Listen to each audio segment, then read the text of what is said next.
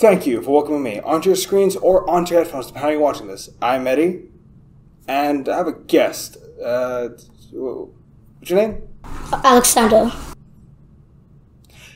Yeah, so that's actually my nephew, folks. He'll be helping me out on this crossover episode. I'm doing this with my nephew because he loves YouTube and he wants to be a part of it. So here you go. That said, we're going to be covering... So today we're going to be reviewing the new movie, the new Buzz Lightyear review movie that we watched probably last weekend. So the movie was very good. The movie was so funny. I'm pretty sure the world loved the movies way too much. Lightyear. It's the movie that Andy saw in 1995. Essentially what happens is a young space ranger by the name of Buzz Lightyear maroons not just himself, but his whole team on the planet. And the whole story is just him trying to get them back off planet. Dealing with shenanigans galore, dealing with the evil Emperor Zurg, dealing with an inept team, which really lives up to the inept part. I'm not joking, man. I'm not. So for the cast, Buzz Lightyear is not played by Tim Allen for once. They'll probably tell you the official reason is they wanted to try something else. I think it was more politically motivated, but maybe I'm wrong here. That said, that the Buzz Lightyear, he was the voice was Captain America? No. Yeah. Wait, so the Bob was Captain America? Yes, the voice was Captain America. Lightyear is played by the most American to have ever American, Chris Evans, Captain America himself, voices Buzz Lightyear. Keke Palmer is also in this film. She speaks for Izzy Hawthorne. Izzy Hawthorne is the granddaughter of Buzz's best friend and his partner. Captain Hawthorne, they actually give her first name. Alicia Hawthorne,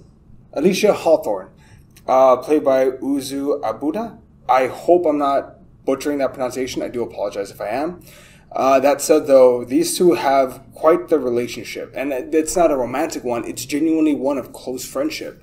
One of the most heartfelt parts of the film is when she dies. Part of this film is the fact that there's always a time jump forward every time Buzz comes back from a test run. It's about 4 years. Well, inevitably, after about maybe 10 tries or so, his best friend passes away. And it's genuinely one of the most heart-punching parts of the film, but nonetheless, we're on course. There are some other actors, though, with part of this film that we should talk about. Peter Sohn plays Socks. Socks is this medical cat who has some really funny parts. He's meant to be a comfort thing for Buzz, but ends up becoming probably his best friend. Which is honestly adorable. I don't love cats. I don't hate cats. I don't love cats. But yeah, no, cute cat. What was your favorite part about the movie? Okay, so my favorite part of the movie was the cat appeared in the movie that actually faded and then turned alive. What else is there? We also have Taika Waititi, believe it or not, the Thor director, the rat catcher, is also in this film. He plays Mo Morrison, a fresh but naive recruit. Again, they're the junior practice squad. This team of misfits. Keke Palmer is obviously the leader. Izzy is their leader. Then we also have one Dale Solus who plays Darby, an elderly convict who has to join the junior cadets for parole reasons, which is still funny. Yeah, it's still funny. Also, lastly, we have James Brolin, playing elderly Lightyear / Zurg, because it fits. I mean, granted, there was a version where Zurg was Buzz's father, then he was just an evil emperor, and now he's an elderly Buzz, which kind of makes sense, because Buzz is so dead-ass set on the mission at all costs, that it's at all costs. But really interesting, though. This film, it's odd because it bombed at the box office. Technically, the budget was $200 million. It didn't even make that back. I don't get why, though. The story was solid. The action was great. Wasn't the action great? Yeah, the action part. See? Like, that's a kid's opinion. Like, if his opinion is in fact, like, nothing else is. He's the one the audience, like, this movie was made for him. And he liked that part. But no, so, it's weird because the story was, like, fucking solid as a rock. You know, Zurg is what Buzz would be if the mission was truly all that mattered versus, you know what? The people here matter. Because, like, that paradox does come up. Like, if he does find a way to time travel, what's it going to do to all the people that were born, in between that point? What's going to happen to Izzy and everyone else? What was your favorite part about the movie? Okay, so my favorite part of the movie was the cat appeared in the movie that actually faded and then he turned back alive. In addition to that, though, besides great action sequences, great like visual effects, everything. The visual effects are good, right? Is there anything else you want to say about the movie? Well, yes. So the animation work was so great. It looked so good. They did a really, really good job on the animation work. The hardest animation work the hardest animation work was the blinking thing. That's the hardest part of your animation, though. Like the blinking. See, visual effects, fucking solid. I mean, effing solid. Yeah.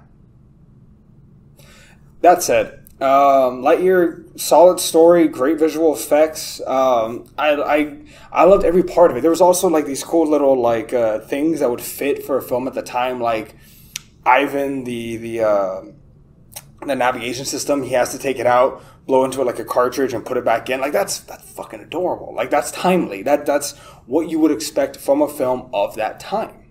Oh, also, I love the fact that the story starts with a failure. Buzz is too sure of himself. He causes the wreck to happen. He feels it's his responsibility. He bears that weight on him. And after the first run, he comes back and it's been 4 years. He's devastated, but then he takes a moment to realize, I can do this. Like, we don't give up on the mission, no matter what. Finish the mission. So he tries again and again and again. And it's not the story that you expect. You expected a straightforward fighting good guy, fighting bad guy, and whatnot. But it's not. It's far more complicated than that. It's this space ranger trying to do the right thing in spite of other people getting in his way. I don't see why this film was a bomb if the story was solid, action-packed, great visual effects, solid cast, solid marketing. I don't understand that. But it's probably because of all the stupid dinosaurs, and they are stupid. They're stupid. Oh, I did want to point out something real quick. Do you notice that it takes a lot of characteristics from like the Lightyear TV show and the initial like Buzz Lightyear Star Command, The Adventure Begins? Anyone else notice that? Because you have like the plucky go tough female. You have like the really awkward one that's like kind of soft, that's tall. You got the small explodey one. Like really Socks is the only really new addition if you think about it. I'm just saying, like there's a lot of similarities between the two. I'm just saying. Just saying. I also love the fact that we had like beta versions of the Lightyear suits that we would initially get, and man, I hope we get a sequel because I think it could be great. That the last part where you see Zurg, like he survived the explosion, he's gonna come back. I can't fucking wait to see it. I'm sorry, I cannot F-wordingly wait to see that because it's gonna be awesome if they do it. But no, everything from like, because I noticed that like these suits are missing a bunch of parts, and then you see like, oh, like it's a thing for the laser, it's like an attachment component. Now it's standard issue. The part with the wings, now it's standard issue. Stuff like that. I loved every moment of that. Your favorite character in this movie? Buzz, of course. Why? Well, because Buzz had the animation, like Buzz was like the fly animation. It was so good. Like the fly animation of Buzz, it was so good than the first one. Like they did a really good job since the first movie came out. This film had me grinning ear to ear, and also, if I'm being honest, this was a bit of a family experience for me. I actually went to go watch this film it was me, my wife, my mother, my sister, her daughter, my other sister, my brother-in-law, my niece, and my 2 nephews. Like, this was a family affair for me. And I think I probably had the most fun of anybody because I was just smiling the whole time because this film gave me something that you would hope films are able to give most people, which is escapism. You know, at a tough time, at a stressful moment, life happens, you go to the movies to escape. And genuinely, this film gave me the most escapism I've had in a very long time.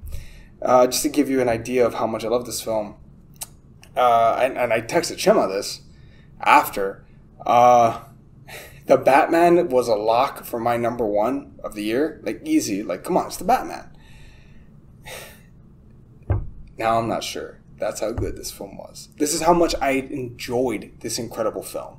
It was made with love. You could tell there was painstaking work put into it, and I appreciate every part of it. Also, look, I'm wearing my Toy Story shirt for a reason. Like, they made these in adult for a damn reason.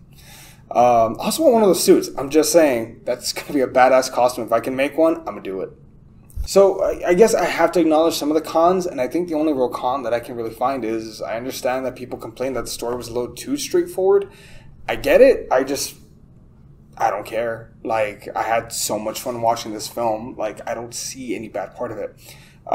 Some will tell you that there was a major controversy. That's the sole reason why it didn't perform well.